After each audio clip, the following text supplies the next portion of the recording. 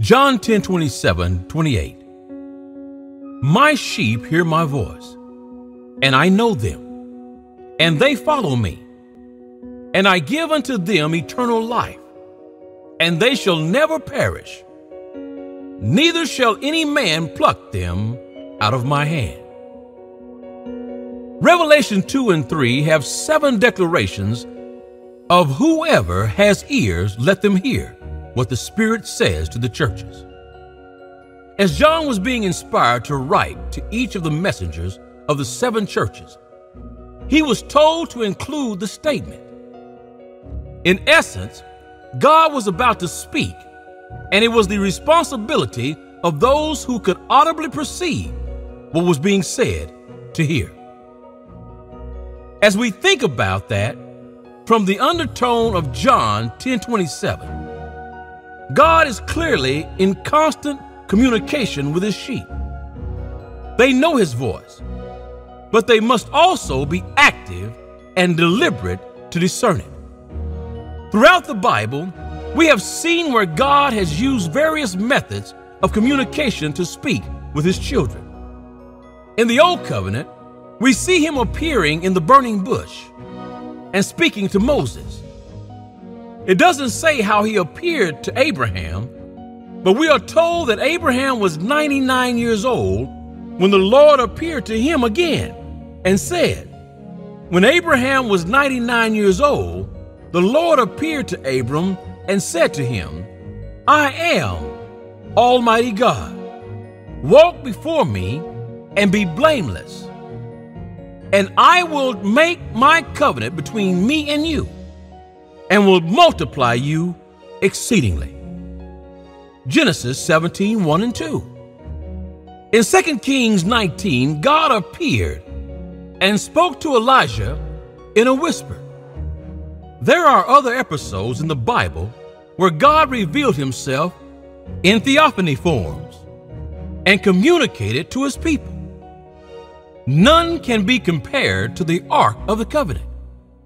God said, and there I will meet with you, and I will speak with you from above, the mercy seat from between the 2 cherubim which are on the Ark of the testimony, about everything which I will give you in commandment to the children of Israel. Exodus 25:22. Regardless of the form that God chose to reveal himself in and speak through, the treasured truth is that God was speaking and the people were paying attention. As it relates to dreams, we are sure that God has spoken to individuals through them. The book of Daniel has many instances where this can be examined. In the 2nd year of the reign of Nebuchadnezzar, Nebuchadnezzar had dreams. His spirit was troubled, and his sleep left him. Daniel 2:1, this king had conquered Judah and reigned over them while they were in exile. He was by no account, at least in the early parts of his mentions in the Bible, a true worshiper of Yahweh.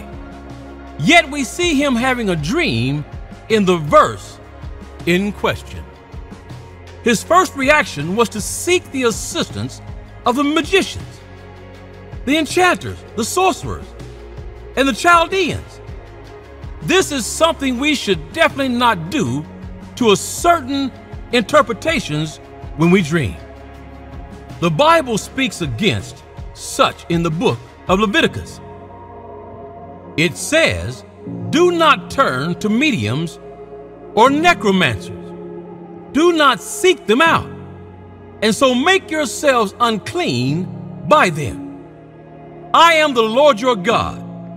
Leviticus 19:31. This scripture still holds true, as is evident in Galatians 5:20's treatment of the workers of sorcery as working in the flesh. Idolatry, sorcery, enmity, strife, jealousy, fits of anger, rivalries, dissensions, divisions. The starting point of how to hear God speak to us through our dreams is to seek clarity from God. The king should have first asked God for him to reveal the meaning of his dream, and sought clarity from Daniel, who is a servant of God, rather than from the men he turned to.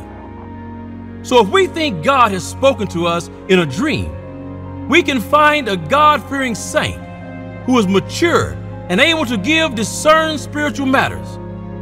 As Daniel stated in chapter 2, 27-28, no wise men, enchanters, magicians, or astrologers can show the king the mystery that the king has asked. But there's a God in heaven who reveals mysteries, and he has made known to King Nebuchadnezzar what will be in the latter days. Daniel went on to interpret the king's dream. The next individual whose story can inform us is Jacob.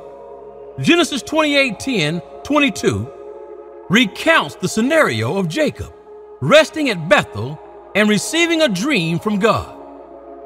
He had a dream in which he saw a stairway resting on the earth, with its top reaching to heaven, and the angels of God were ascending and descending on it. When he woke from his sleep, he exclaimed, "Surely the Lord is in this place, and I was not aware of it." In verse 16, to hear from God in our dreams, we must be aware of his presence. We miss so much what God is doing in our lives because although we have ears, are we hearing what he is saying to us? Like Jacob, we are unaware. Being unaware of what we are doing can cause us to lose out on a myriad of blessings. Hebrews 13:2, be not forgetful to entertain strangers, for thereby some have entertained angels unawares. In order to hear from God in any circumstance, we must be aware of his presence and the fact that he is speaking. Let me caution the individual who gets obsessed with dreams of a spiritual nature by turning to Charles Spurgeon. He said, "I never will believe a man to be a Christian merely because he has dreamed himself one. For a dreamy religion will make a man a dreamer all his life, and such dreamers will have an awful waking at last. If that is all they have to trust in, Spurgeon did believe that God, if he wants, will speak to a man through dreams. But he rightly discerns that we should not put too much trust into dreams. Can we say that God does not speak to us through dreams? No. Even Spurgeon, though skeptical, stated, many persons dream very wonderful dreams, and certainly God doth warn us in dreams and visions even now. But should we see every dream as God speaking? The Bible does not support that notion. The sheep of God must be able to discern the voice of God, whether in dreams, visions, nature, or otherwise. The more we communicate, we will be better able to hear him with clarity. In the instance, we are unsure if his voice is present in our dreams. We should seek the counsel of prayer from God and of the wise men of God who are spirit-filled and led. Let me help us in decoding the voice of God when necessary. The voice of God will never speak anything that is contrary to what the Word of God says. If you experience something that goes against what the Bible tells us to do, that should be an immediate red flag, and you must come to the conclusion that the message cannot be from God. The more we pray and seek God, the more capable we will be in knowing the voice of God. The devil always knows what is in the Bible, as we saw when he tried to tempt Jesus in the wilderness. He quoted the words of the Bible back to Jesus, and he may use scriptures to try and confuse us. 1 John 4:1-3. Beloved, do not believe every spirit, but test the spirits whether they are of God, because many false prophets have gone out into the world. By this you know the Spirit of God. Every spirit that confesses that Jesus Christ has come in the flesh is of God. And every spirit that does not confess that Jesus Christ has come in the flesh is not of God. And this is the spirit of the Antichrist, which you have heard was coming and is now already in the world. Therefore, we must always remain vigilant and have the ability of discernment. I am asking, if you can, to please help to financially support this ministry. If you feel led to pledge any amount of money, it would be extremely helpful and greatly appreciated. There is a PayPal link in the description box and in my pinned comment below. Thank you all so much for your prayers and support. God bless.